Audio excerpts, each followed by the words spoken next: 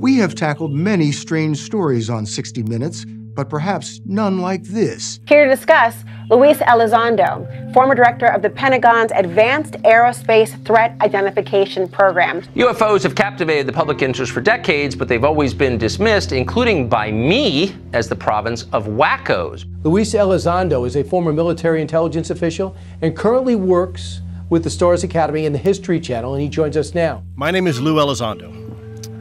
For nearly the last decade, I ran a sensitive aerospace threat identification program. It was in this position I learned that the phenomena is indeed real.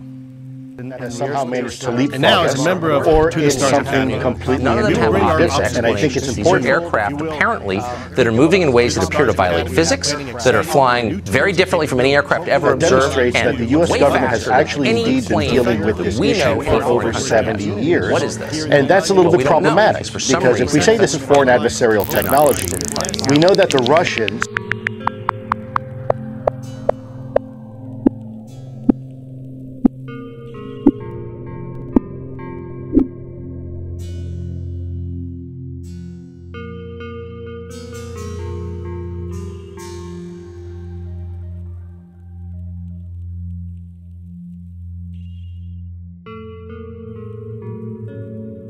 On October 14th, 2017, Lue Daniel Elizondo IV stepped on stage in Seattle, Washington, announcing to the world that the UFO phenomenon was real. It was in this position I learned that the phenomena is indeed real.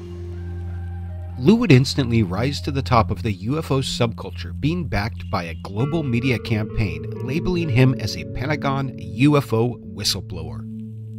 Previous to this day, no one outside of the military intelligence community, a few politicians, and a close-knit circle of defense industry contractors had ever heard of the name Lue Elizondo.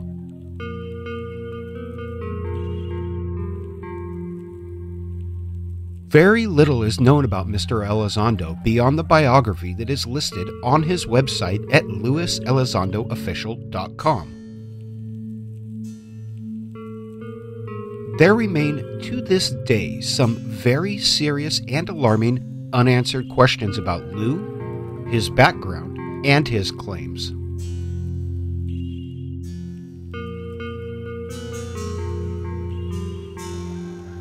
Every piece of evidence obtained in the making of this documentary was located during a thorough search of public records available on the internet. While such information is considered public, I have gone to great lengths to protect the privacy of every individual mentioned in this piece, while only including information that is entirely relevant in an attempt to answer the question of, who's Lue? In order to be completely transparent, a full bibliography of original copies of the research material obtained during the making of this film, along with source reference links, is being made publicly available on the website www.whosluemovie.com.